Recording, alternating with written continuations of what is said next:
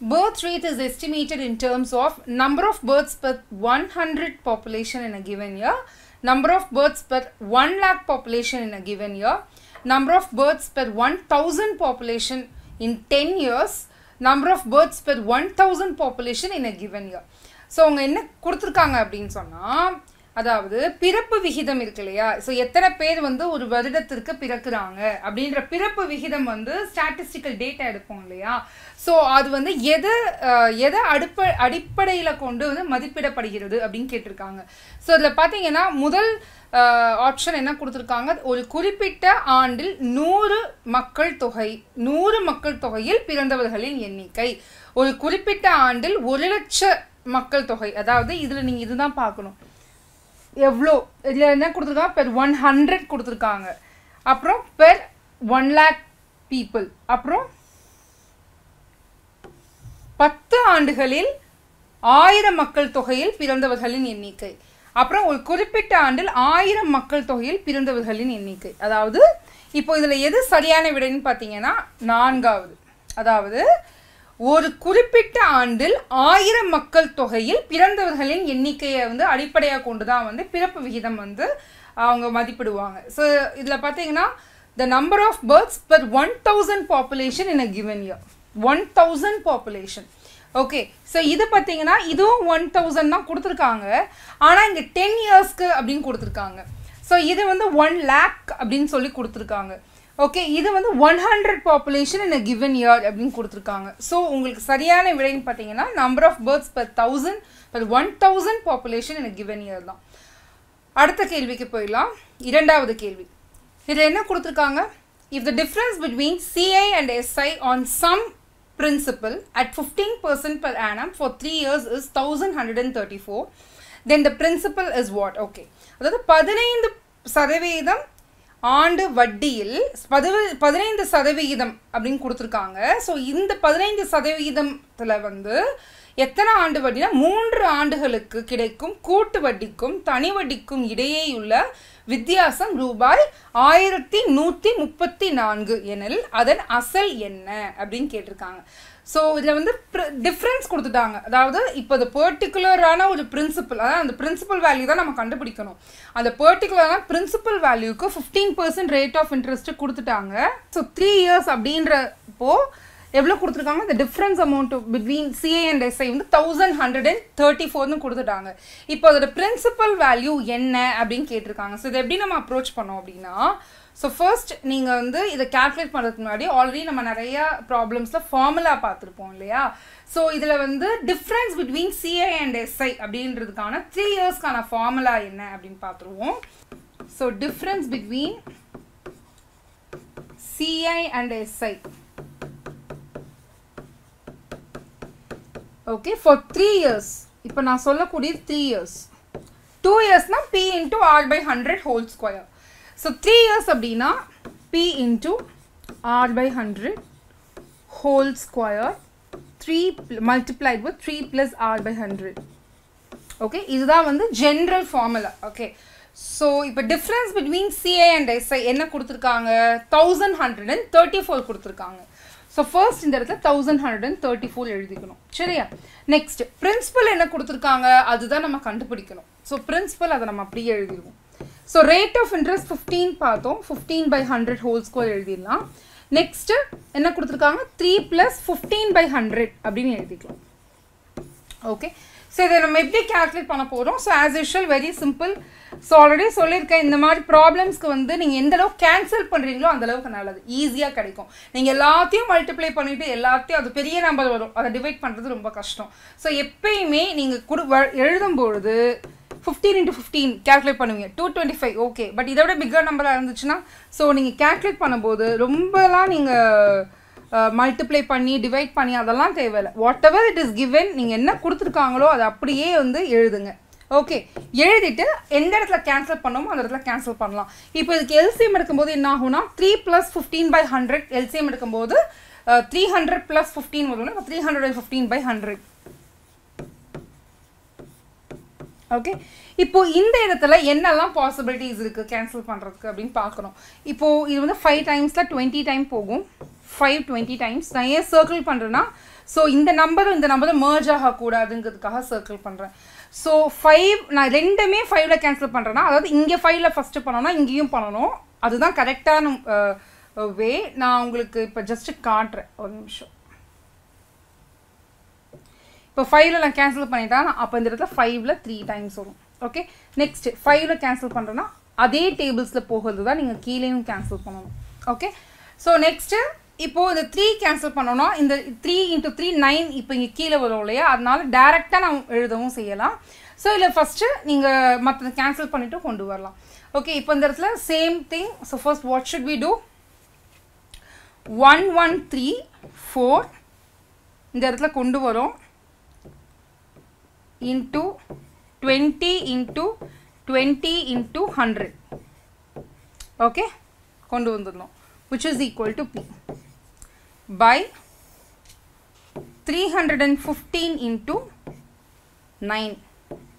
Okay so 9 ku undana namakku divisibility rule already theriyum. enna 9 ku undana divisibility rule?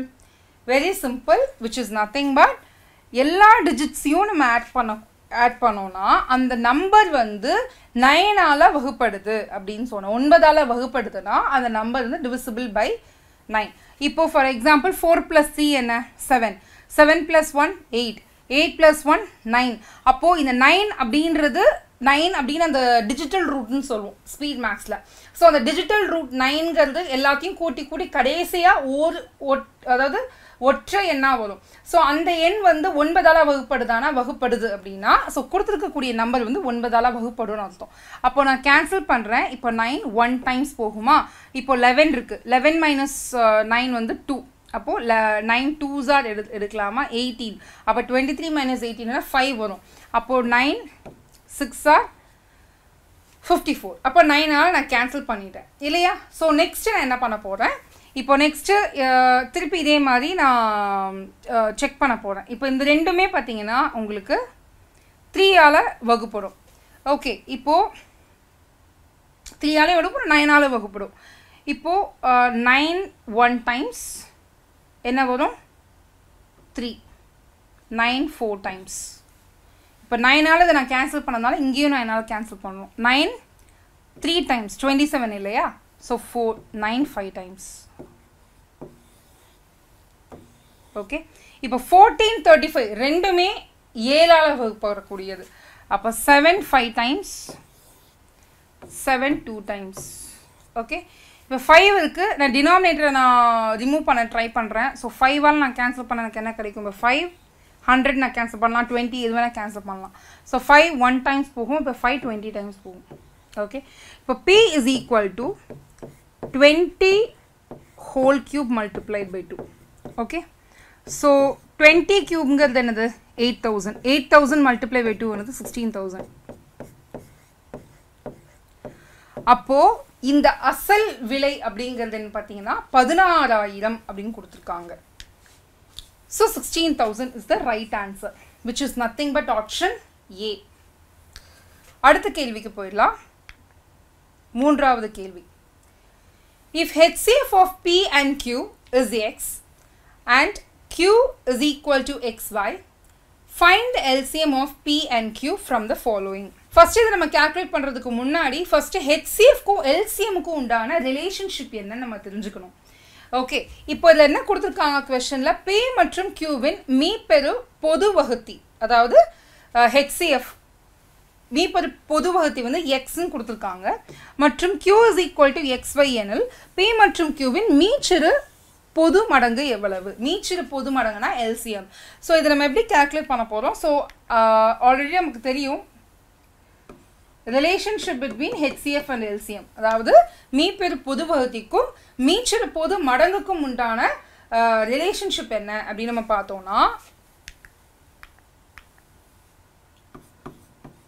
product of LCM and HCF is equal to product of the numbers.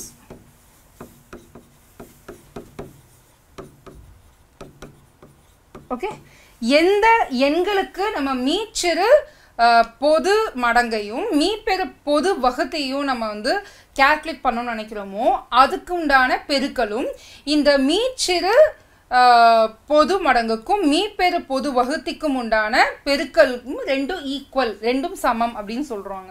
இப்போ LCM into HCF which is equal to product of the numbers. Okay, இப்போ இதோட product of the numbers என்னன்னு பார்த்தீங்கன்னா P and Q. Okay, so P and Q னு எழுதணும். So LCM கேக்குறாங்க. இப்போ அவங்களோட கேள்வி என்ன, எனக்கு LCM என்ன, அதாவது மீச்சிறு பொது மடங்கு என்னன்னு கேக்குறாங்க. அப்ப மீச்சிறு பொது மடங்கு என்ன எப்படி நம்ம கால்குலேட் பண்ணுவோம்? P by Q, இந்த HCF அந்த சைடு வரும்பொழுது அது வகுத்தியா வரும். ஓகே, மீப்பெரு பொது வகுத்தி. அப்போ HCF of P and Q. ஓகேவா? இப்போ P into Q எழுதுறேன். இதுல வந்து மீப்பெரு பொது வகுத்தி என்ன கொடுத்திருக்காங்க? X கொடுத்திருக்காங்க இல்லையா? அப்போ X. இப்போ Q என்ன கொடுத்திருக்காங்க? XY கொடுத்திருக்காங்க. அப்போ XY. இது வந்து பெருக்கல், இது X. இப்போ இதற்கு நான் கேன்சல் பண்ண முடியும், ஏன்னா ரெண்டுமே வந்து பெருக்கல் இருக்கிறதுனால என்னால் கேன்சல் பண்ண முடியும். பண்ணால் எனக்கு என்ன கிடைக்கும்? PY. அப்போ இடது பக்கம் என்ன இருக்கு? LCM. அப்போ LCM என்ன? அதாவது P and Q அப்படின்ற இந்த இரண்டு எண்களுக்குண்டான மீச்சிறு பொது மடங்கு அப்படிங்கிறது PY. ஓகே, அது எங்க இருக்கு? PY which is nothing but option D. Okay, அடுத்த கேள்விக்கு போயிடலாம். The length of a rectangle is 3x plus 2 units and its breadth is 3x minus 2 units. Find its area. ஒரு செவ்வகத்தின் நீளம் 3x plus 2 அலகுகள் மற்றும் அதன் அகலம் 3x minus 2 அலகுகள் எனில் அதன் பரப்பளவை காண்க. ஓகே, அதோட ஏரியா என்னன்னு கேட்டிருக்காங்க. ஸோ ஃபர்ஸ்ட் இது எப்படி கால்குலேட் பண்ண போறோம்? நமக்கு வந்து ஏரியா ஆல்ரெடி தெரியும் இல்லையா? ஏரியா ஆஃப் ரெக்டாங்கிள் வந்து நமக்கு தெரியும். ஏரியா ஆஃப் ரெக்டாங்கிள் என்ன? length into breadth. ஓகே, இப்போ length என்ன? 3x plus 2.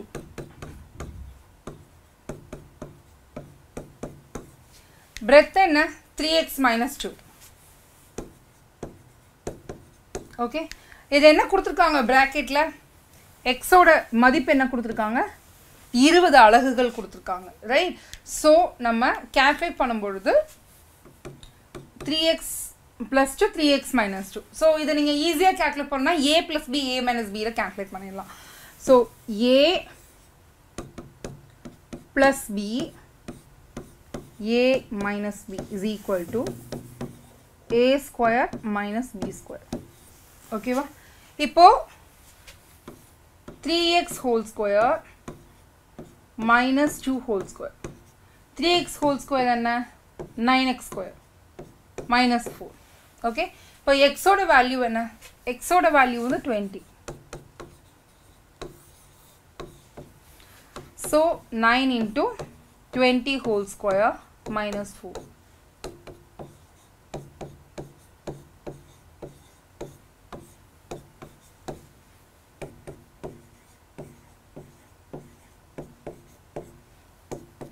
so 3600 minus 4 என்ன? 3596. இப்போ இது ஏரியா அப்படின்றதுனால பரப்பளவுங்கிறதுனால இதோட டைமென்ஷன் என்னவா இருக்கும்? 2. அப்போ அதை நம்ம ஸ்கொயர் யூனிட்ஸ் அப்படின்னு எழுதணும். ஏன்னா அந்த யூனிட் அவங்க கொடுக்கல, அதாவது அந்த யூனிட்டுக்கு சென்டிமீட்டரா மீட்டரா அந்த மாதிரி யூனிட்ஸ் கொடுக்கல இல்லையா? ஸோ நம்ம யூனிட்ஸாக எழுதுவோம். பட் இது வந்து 2 டைமென்ஷனுங்கிறதுனால ஸ்கொயர் யூனிட்ஸ் அப்படின்னு எழுதுவோம். So area is equal to L into V. எப்படி கால்குலேட் பண்றோம்? 3x minus 2 3x plus 2 3x minus 2. இதை நம்ம டைரக்டா மல்டிப்ளை பண்ணா திருப்பி கேன்சல் ஆகும், அவ்வளவுதான். இதை நம்ம கால்குலேட் பண்ணும்போது என்ன ஆகும்னா உங்களுக்கு -6x plus 6x கேன்சல் ஆகும். அப்படியும் பண்ணலாம், டைரக்டா அல்ஜிப்ரிக் ஐடென்டிட்டிஸ் யூஸ் பண்ணியும் நம்ம கால்குலேட் பண்ணலாம். அப்படி கால்குலேட் பண்ணும்போது x ஓட வேல்யூ ஆல்ரெடி கொடுத்துருக்காங்க, அதை இந்த இடத்துல சப்ஸ்டிடியூட் பண்ணி நீங்கள் கால்குலேட் பண்ணி ஆன்சர் பண்ணலாம். ஓகே, ஸோ இது எப்பயுமே நல்லா தெரிஞ்சுக்கோங்க. எக்ஸ் ஸ்கொயர்னா எக்ஸுக்கு உண்டான ஸ்கொயர் மட்டும்தான். இப்போ இந்த மாதிரி எழுதும்போது இந்த ஸ்கொயர் வந்து உங்களுக்கு 3க்கும் வரும் எக்ஸுக்கும் வரும். ஸோ 3க்கு உண்டானதை நான் தனியாக எழுதிட்டேன், எக்ஸுக்கு உண்டானதை நான் எழுதியிருக்கேன். ஏன்னா சம்டைம்ஸ் என்ன பண்ணுவாங்க அப்படின்னா எக்ஸாமில் 9 into 20 ஹோல் ஸ்கொயர் அப்படின்னு நம்ம போட்டுருவோம். ஸோ அந்த மாதிரி போட்டோன்னா மொத்த ப்ராப்ளமே தப்பாயிடும். ஸோ இந்த இடத்துல மட்டும் கொஞ்சம் கவனமாக இருங்க. போடும்போது எதுக்கு நீங்கள் ஸ்கொயர் போடுறீங்க நீங்கள் தெரிஞ்சுக்கிட்டு போட்டிங்கன்னா உங்களுக்கு ஆன்சர் கரெக்டாக வந்துடும். சரியா, அடுத்த கேள்விக்கு போயிடலாம். 2 dice are rolled together, find the probability of getting a doublet or sum of faces as 4. So இந்த மாதிரி question கொடுத்திருக்காங்க இல்லையா, 2 பகடைகள் ஒரே நேரத்தில் உருட்டப்படும் பொழுது இரண்டிலும் ஒரே முகம் அல்லது கூடுதல் 4 கிடைக்க நிகழ்தகவு என்ன அப்படின்னு கேட்டிருக்காங்க. அதாவது ப்ராபபிலிட்டி என்ன அப்படின்னு கேட்டிருக்காங்க. ஸோ ஃபஸ்ட்டு நம்ம இதை எப்படி கேல்குலேட் பண்ணணும்னா ஃபஸ்ட்டு நீ அவுட்கம் நம்ம செக் பண்ணிக்கணும். ஓகே, 2 டைஸ் நம்ம வந்து ரோல் பண்ணுறோம். ஸோ ஜென்ரலாக டைஸுங்கிறது மெனி நம்பர் ஆஃப் டாட்ஸ் இருந்தாலுமே வந்து ஜென்ரல் டைஸ் அப்படின்னு நம்ம கொடுக்கும்போது இப்போ 2 டைஸ் நம்ம ரோல் பண்ணுறோம். ஒரு டைஸ்க்கு எத்தனை இருக்கும்னா உங்களுக்கு 6 இருக்கும். அது மாதிரி 1 2 3 4 5 6 இருக்கும் இல்லையா. அதுமாதிரி செகண்ட் டைஸ்க்கும் அதுமாதிரி 1 2 3 4 இருக்கும். இப்போ அது என்ன கேட்டிருக்காங்கன்னா டப்லெட் வர மாதிரி. டப்லெட்னா அதாவது ஒரு டை நான் ரோல் போடும்போது 1, நெக்ஸ்ட் டை ரோல் போடும்போதும் 1 வரும். ஒரு டைஸ் நான் டை ரோல் பண்ணும்போது 2 வரும். நெக்ஸ்ட் டை நான் ரோல் பண்ணும்போது எனக்கு திருப்பி 2 வரும்.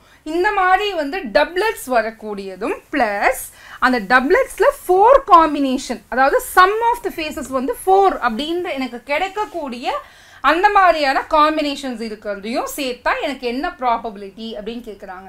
ஸோ ப்ராபபிலிட்டிங்கிறது உங்களுக்கு ஆல்ரெடி தெரியும் இல்லையா, அதோட ஃப்ராக்ஷன் என்னவா இருக்கும், favourable outcome by total outcome. So total அவுட்கம்ங்கிறது first என்ன, ஆப்வியஸ் 2 டைஸ் இருக்கு இல்லையா. ஸோ அதோட ஃபஸ்ட்டு நீங்கள் பார்த்தீங்கன்னா இதை நீங்கள் கேல்குலேட் பண்ணும்போது அப்படி நம்ம கேல்குலேட் பண்ணுவோம்.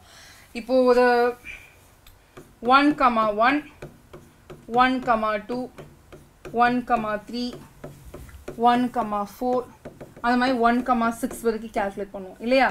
நெக்ஸ்ட்டு 2,1 2,2 இந்த மாதிரி இப்படி கேல்குலேட் பண்ணி 2,6 வரைக்கும் வரும் இல்லையா.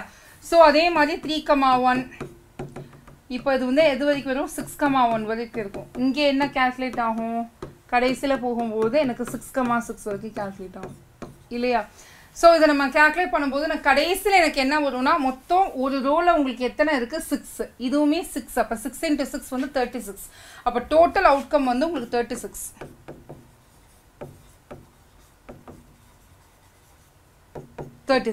இல்லையா. இப்போ இதில் ஃபேவரபிள் அவுட்கம் என்ன அப்படின்னு பார்த்தோம்னா உங்களுக்கு ஃபேவரபிள் அவுட்கம் எனக்கு என்ன கிடைக்கணும். இப்போ நம்ம கேல்குலேட் பண்ணும்போது number of favourable possible outcomes பார்த்துடலாம். Number of possible outcomes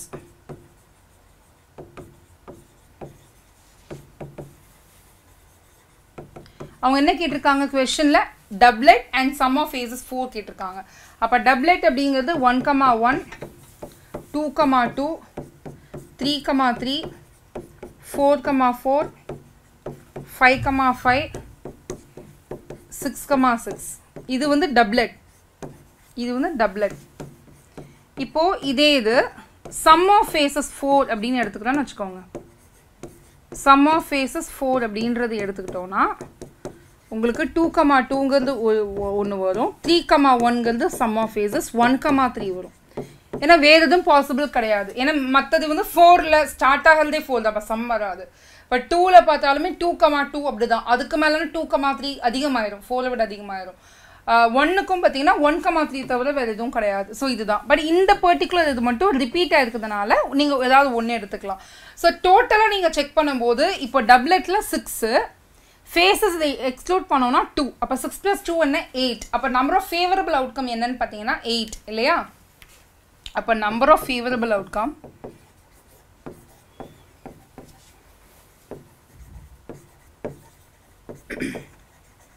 eight. Okay, இது எப்படி நம்ம கால்குலேட் பண்ணுவோம்.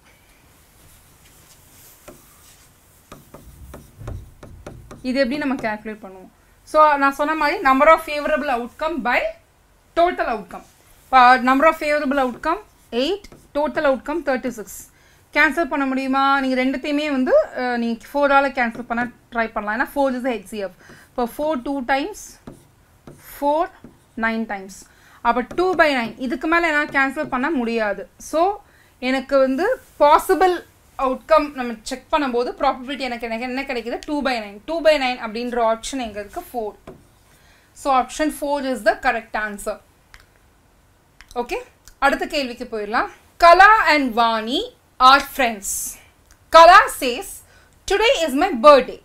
And she asked Vani, when will you celebrate your birthday? Vani replies, today is Monday and I celebrated my birthday 75 days ago. Find the day when Vani celebrated her birthday. அதாவது கலா மற்றும் வாணி இருவரும் நண்பர்கள். இன்று எனது பிறந்த நாள் என கலா கூறினாள். வாணியிடம் உனது பிறந்த நாளை எப்போது நீ கொண்டாடுவாய் என கேட்டாள். அதற்கு வாணி, இன்று திங்கட்கிழமை, நான் என்னுடைய பிறந்த நாளை 75 நாட்களுக்கு முன் கொண்டாடினேன் என பதிலளித்தாள். வாணியின் பிறந்த நாள் எந்த கிழமையில் வந்திருக்கும் என காண்க. ஓகே, இதை கொடுத்துருக்குறாங்க இல்லையா? ஸோ இதை நம்ம எப்படி கேல்குலேட் பண்ண போகிறோம்னா ரொம்ப சிம்பிள் ப்ராப்ளம் தான், ரொம்ப கன்ஃபியூஸ் பண்ணிக்க வேணாம். ஏன்னா 75 டேஸ் நமக்கு 2 க்ளூஸ் இருக்குது. ஒன்று வந்து மண்டே, ஓகே, நெக்ஸ்ட்டு வந்து கலாவோட பர்த்டேல இருந்து 75 டேஸ் எகோ அப்படின்னு கொடுத்துருக்காங்க. ஸோ நம்ம 75 டேஸ் எகோனா நம்ம கேல்குலேட் பண்ண முடியாது. அதை நம்ம எப்படி கேல்குலேட் பண்ணலாம்னா 1 வீக்குக்கு எவ்வளோ டேஸ் இருக்குது? 7 டேஸ் இருக்குது. Okay, 7 days per week.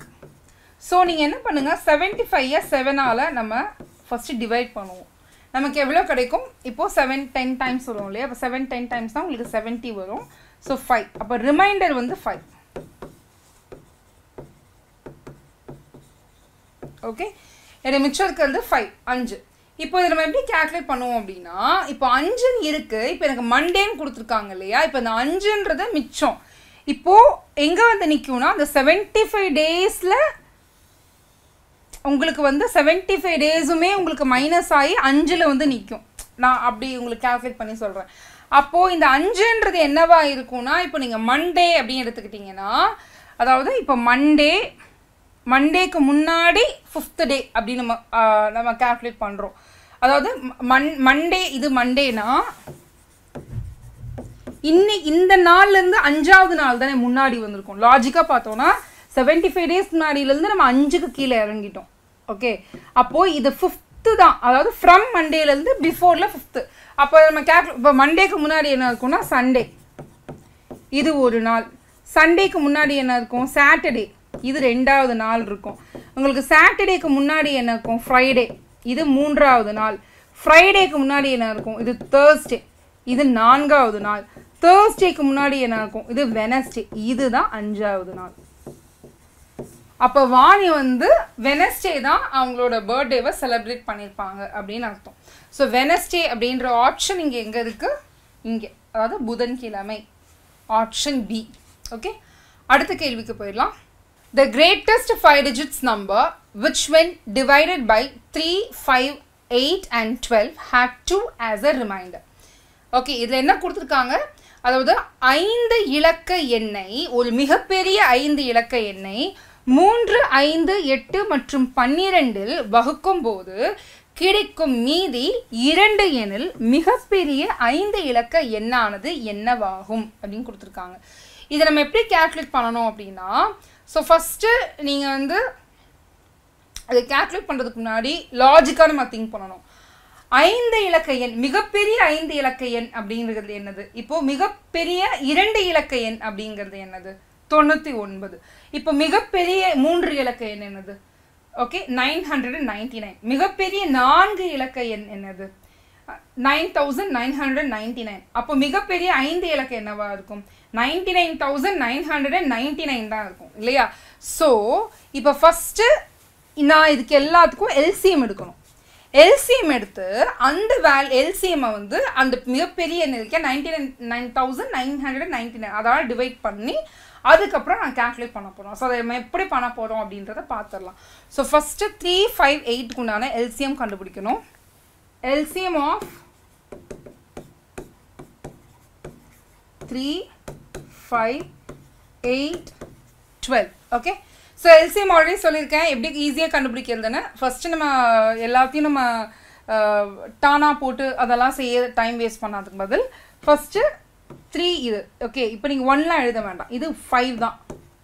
Next இது எப்படி எழுதலாம்னா 2 கியூப் எழுதலாம் பெஸ்ட். இது எப்படி எழுதலாம்னா இது 4 into அப்ப 2 square into 3 இப்படி எழுதலாம். இப்போ இதுல வந்து எது வந்து மிகப்பெரிய பவர் கொண்டது n கொண்டது அதாவது மிக எவ்வளோ number of factors prime factors இருக்குன்னு நம்ம செக் பண்றோம். இப்போ இந்த இடத்துல பாத்தீங்கன்னா எனக்கு 2லே எது பெருசு 2 கியூப் தான் அவ்வளவுதான். இதை நீங்க எடுக்க கூடாது. நெக்ஸ்ட் 3 இருக்கா 3லே எது பெருசு 3 power 1 தான். அப்ப 3 எடுக்கணும். இப்போ 5லே என்ன பெருசு அப்போ 5 ஒண்ணே ஒன்னு தான் எடுக்கணும். அப்போ 2 cube 8. இப்போ 5 3s are 15 15 into 8 அப்போ 120. LCM பாத்தீங்கன்னா 120. இப்போ அந்த 120 என்ன பண்ண போறோம் நம்ம 99,999 வகுக்க போறோம். இப்போ 99,999 ஆல 120 நம்ம வகுக்கிறோம். அப்படி வகுத்தா நமக்கு என்ன கிடைக்கும்? நமக்கு கோஷன் தேவை கிடையாது. நமக்கு மீதம் தான் தேவை. ஏன்னா அதுதான் நம்ம சப்ட்ராக்ட் பண்ண போறோம். சோ ஃபர்ஸ்ட் என்ன பண்ண போறோம் நம்ம ஜஸ்ட் செக் பண்ணோம்னா 8 டைம்ஸ் போகுதுனா அப்போ 960 கிடைக்குது. டிஃபரன்ஸ் பாத்தீங்கன்னா 39. நெக்ஸ்ட் கொண்டு வருவீங்க 399 கொண்டு வருவீங்க. நெக்ஸ்ட் எத்தனை 3 தடவை போகும். இப்போ 3 தடவை போச்சுனா எவ்வளவு வரும் உங்களுக்கு? இப்போ இந்த இடத்துல